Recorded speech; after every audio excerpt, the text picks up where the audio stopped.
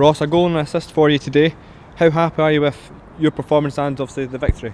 I think the most important thing of the day was the 3 points. Obviously, I think first half we were good. We just didn't really create huge goal scoring opportunities, and then we get the goal before half time. I thought we might settle us to come out in the second half, but they came out and pressed us a bit more, and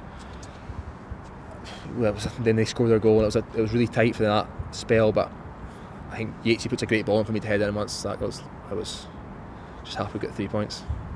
Obviously it was quite a comfortable first half performance, and then second half turned a little bit more scrappy.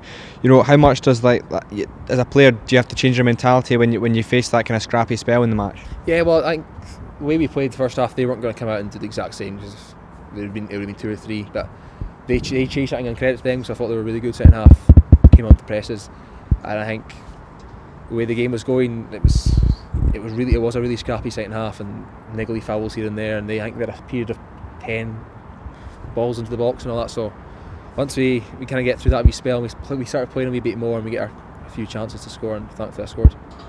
I think that's now 11 goals in all competitions for you. How does it feel having like a large goal tally? How much does that boost your confidence going into kind of these games where your level going into the last kind of 15-20 minutes? Yeah, obviously I think a striker in this team with the players we've got from the wide area, I always believe I'm going to get chances. You got Calvin, Callum, you got Leon and Yatesy. Boys put the ball in the box so much, and the ball's going to fall to me as a striker, so as long as I'm there to take my chances, that's the main thing.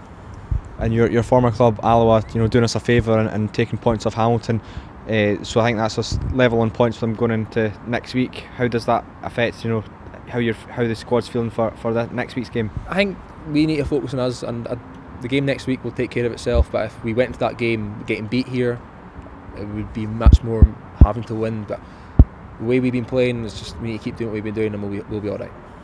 Thanks for your time. Right, take care.